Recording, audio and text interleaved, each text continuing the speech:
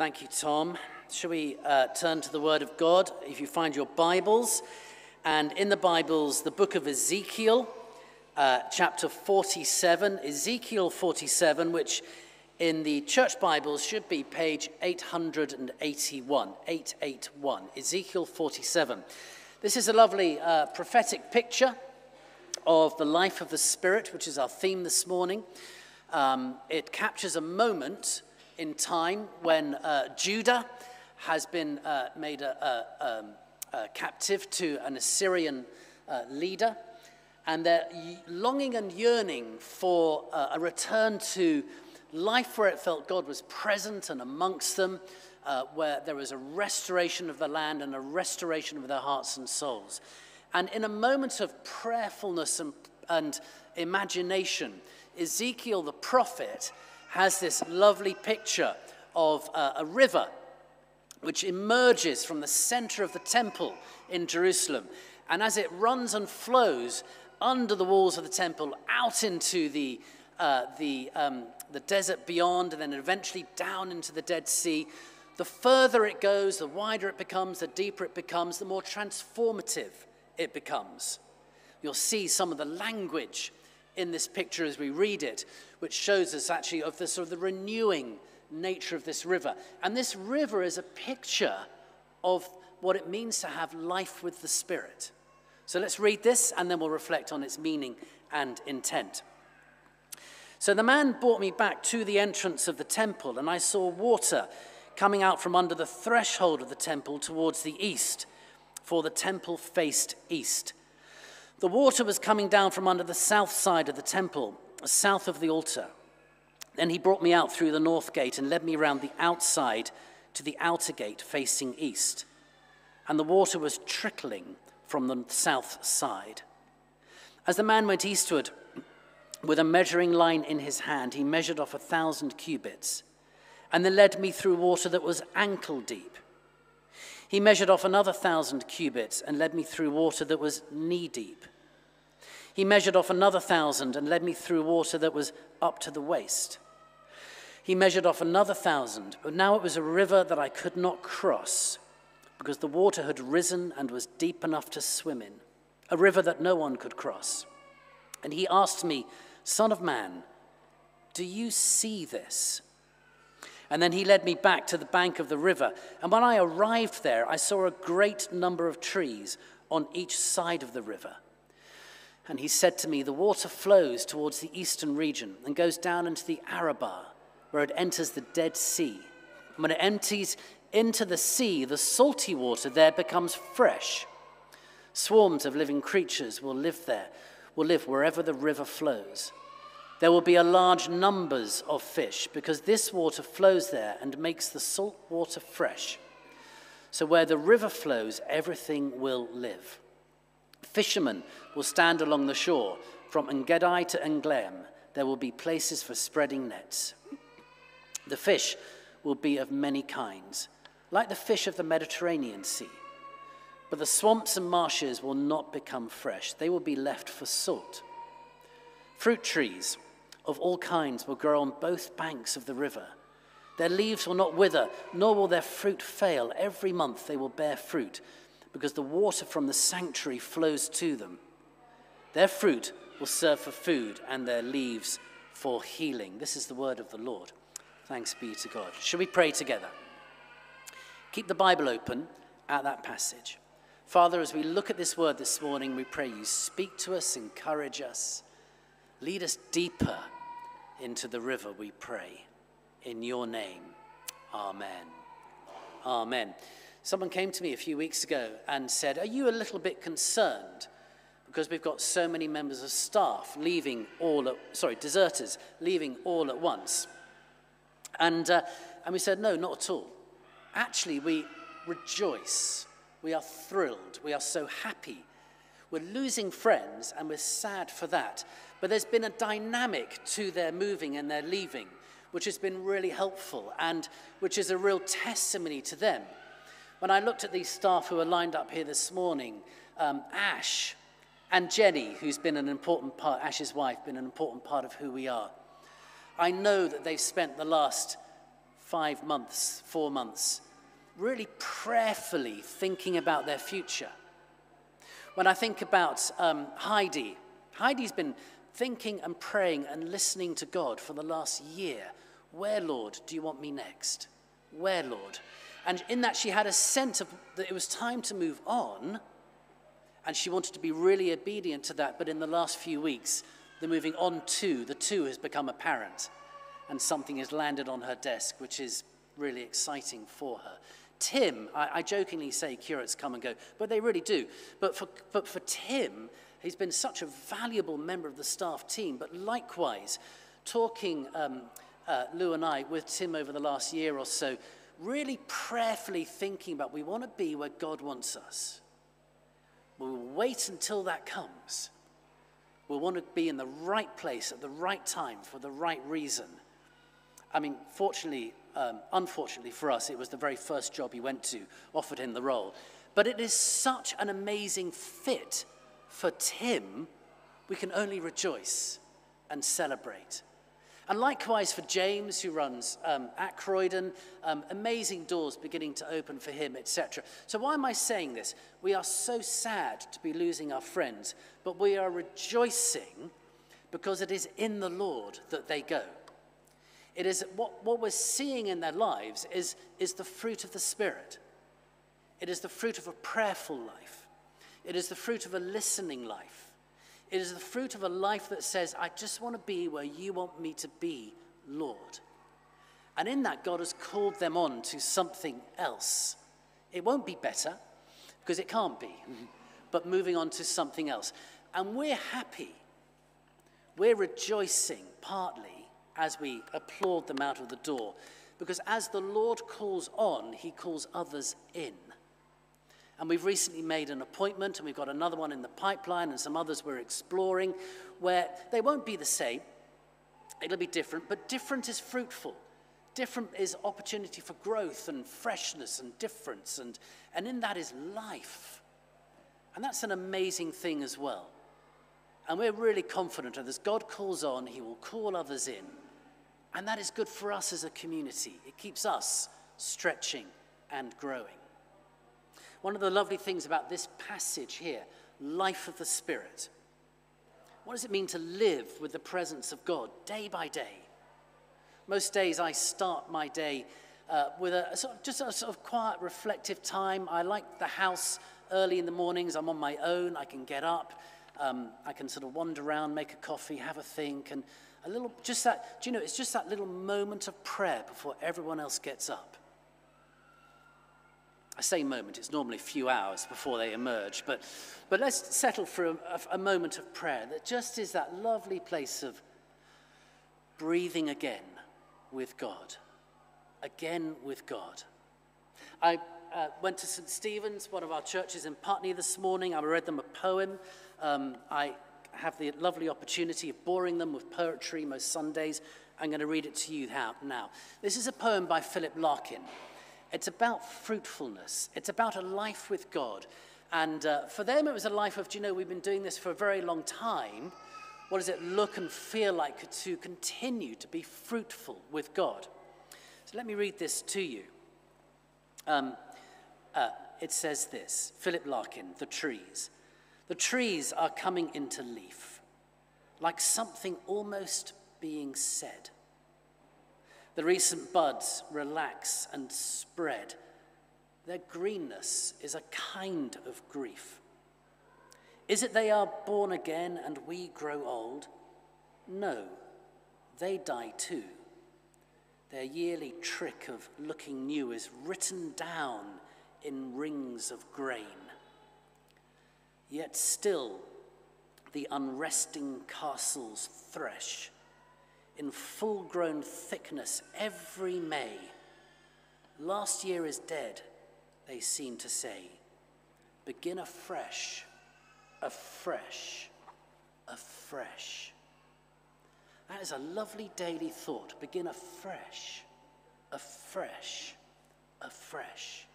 Every day, that new breath that says, come, Lord. Yesterday was yesterday. It might have been glorious. It might not have been. We thank God for the dappled sun, dappled light, shade and sun as well. Larkin says, begin afresh. And that's what this reading in Ezekiel is saying to the people of God. Something else is coming, a freshness, a new time. And the descriptiveness of this river, did you notice something about it? 4 times a measurement is taken as they walk out of the temple. You've got to leave the temple, go into the community. The river begins ankle deep. We think that it will be deepest in the temple. It's not. The place of most profound encounter with God is out there, if we can get that right. And so they begin ankle deep. And then as they walk a bit further, another 1,000 cubits, another measurement is taken, and it's knee deep. And then eventually it's thigh deep. And then it's so deep it can only be swum in. And the dreamer seer in the dream says to Ezekiel, Son of man, do you see this? Do you see? Do you notice? It's almost a word that he would say to every one of us every day. Are you awake? Do we notice? Do you see what God is doing? And then the picture is an image of community transformation and personal life transformation. And so along the borders of the river, it describes trees that grow, and the trees that grow, and its leaves are used for healing. And it's an abundant river. It's got fish of every kind from the Mediterranean. I fished loads of times in the Mediterranean. There's not a single fish in that sea. But according to the miracle of God, there are fish of every kind, which is good for us. But then it has a surprising image where it says where the river doesn't flow, where there's stagnancy, the swamps and marshes. And it describes, actually in that moment, its salt will be used. And salt is useful. But where there's no flow, eventually salt, the fruitfulness runs out. And that little place becomes a fruitless place. So this picture is encouraging the people to engage with the presence of God, the Spirit of God, with freshness, afresh, every day. Every day, our days should begin with, come, Lord Jesus, come. Life afresh in me this day. And then a listening. Do you know, when we talk about the Spirit of God, we're talking about God. Deuteronomy says, God is spirit. This is a complex thing. It's not for now. I won't get lost in it because the clock is ticking. But Trinity, Father, Son, and Spirit, it is all God. It is all one. I, the Lord, am one. So when we talk about Spirit and Holy Spirit, we're talking about the presence of God. Begin afresh. Where the Spirit doesn't flow, swamps and marshes. It's a creative presence. But actually, we've got a lovely story. We're going to do something this morning. I can just see Rich. Rich, run up to the front here with Ash. I don't know where Ash is. There is Ash. Very quickly, last summer, I preached on something, and something happened. Tell us, Ash. I'm just going to get the mics. Yeah. Thanks. Come on up. What's going on? Sure, yeah. So, for those who don't know, this is Rich Winter, by the way. And, so this is something that we haven't done, certainly in my time since being at St. Mike's, but in the last almost a year, Rich has basically written a worship song, which we're actually going to play a bit later on in the service. But as Steve was speaking about the Holy Spirit and the Spirit moving in us and through us, actually I think this is a really good example of that happening. So, Rich, do you want to just say maybe a little bit about where the song has come from and how it came to be? Sure. Well, it all started in Church in the Field last year, and during the service the staff gave everyone a blessing, which was an excerpt from the Bible, a short excerpt in an envelope, and we all had a moment where we opened them and had a look at what was inside. They were all great. The one that I received was Isaiah 43:2, which reads as follows: "When you pass through the waters, I will be with you. When you pass through the rivers, they will not sweep over you. When you walk through the fire, you will not be burned, and the flames will not set you ablaze."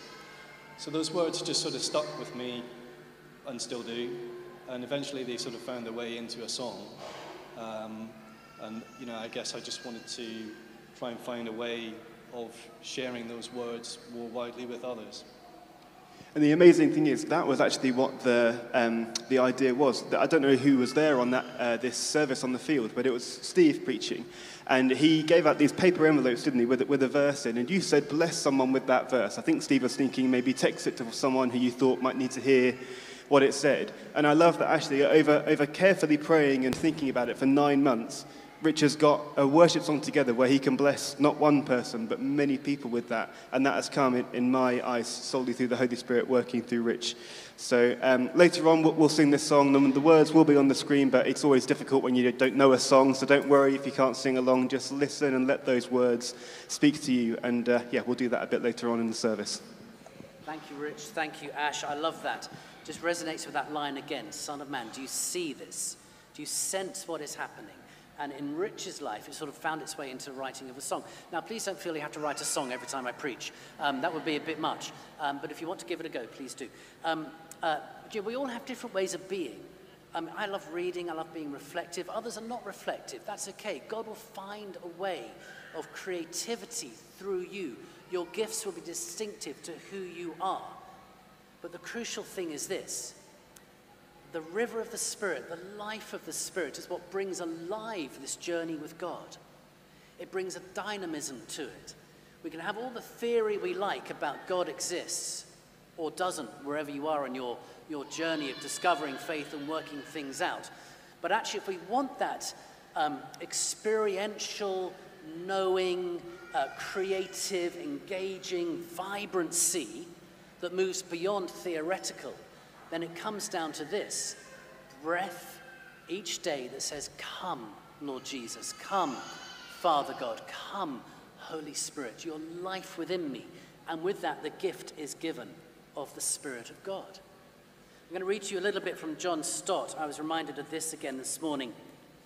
There's a bit in the book of Ephesians, and then we're going to pray together, where Paul is writing to the church in Ephesus, and he's talking about sort of lifestyles, and he's saying, it's a struggle with this and it's a struggle with that.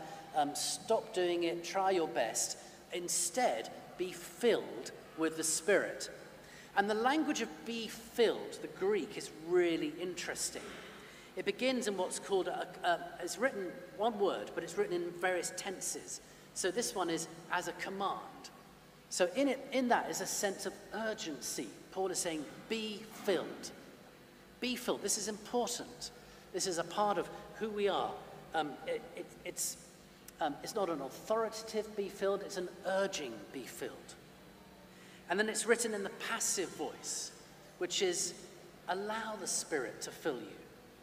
So it's not something we force, but we put ourselves and position ourselves, our hearts, our willingness, our openness to say, I'm allowing this to happen. It's written in the present tense. And in that sense, it says, let's do it right now. In this moment, let's do it right now. But it's not as a one-off single moment. It's written as a continuous, again and again and again. So Paul is saying to the church in Ephesus, this is a good thing, be filled. Breathe, invite, say yes. I urge you to do it. It's an important thing. Let's do it right now. But let's also make this a pattern of life, again and again and again. And that is why, when it comes to staff leaving, we're able to applaud them out of the door. As our friends who we will miss, there will be tears. And there will be ice cream as well, but there will be tears. But we're able to applaud because we know they're doing it in step with the Spirit of God. And that's an amazing thing. Why don't we stand together, friends? We are going to pray. I'm going to get Lou to come up and join us, and maybe Tim as well, if he's able to be released from the desk at the back. They're going to grab the oil. And what we would love to do is to pray for you and pray over you. You don't have to come up to the front. That isn't necessarily a magic thing that makes all the difference. Wherever you are, why don't you just hold out your hands and in your way, in your language, with your personality, your style, your character, just say, come, Lord Jesus, come.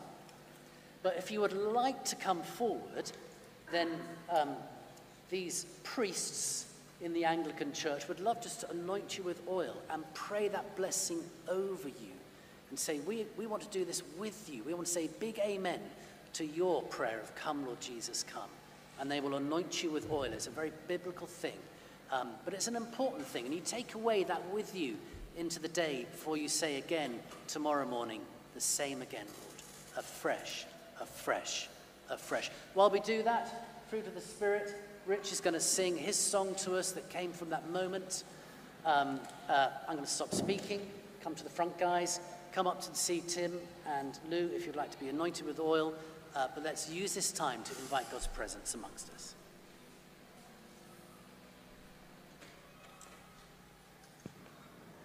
Come, Lord Jesus, come, we pray. Send your Spirit, your presence, river of life, that we may be made afresh, afresh, afresh in your name. And so we wait and we listen and be attentive to what the Spirit brings to us.